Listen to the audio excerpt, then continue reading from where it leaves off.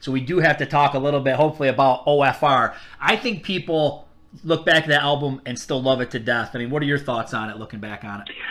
Well, I think our music was great. I mean, I think Jim and I wrote, the songs, Double Trouble, The Shot Heard Around the World, they're really catchy songs. We had great songs. What we didn't have is the label. We had a 19-year-old lead singer. Jim was 20 years old when the album came out. Oh, wow. We had a young band. He could sing anything. The label really told us, Michael, if you overplay all the time, and Jim, you can sing an octave higher than Jeff Tate in Queensryche. I mean, the guy was singing a fourth and a fifth higher than Jeff Tate's highest note. He wanted the production really abrasive. It's kind of like Metallica's and Justice for All, where the music is really great, but the production is a certain way. Some people like it, some people hate it.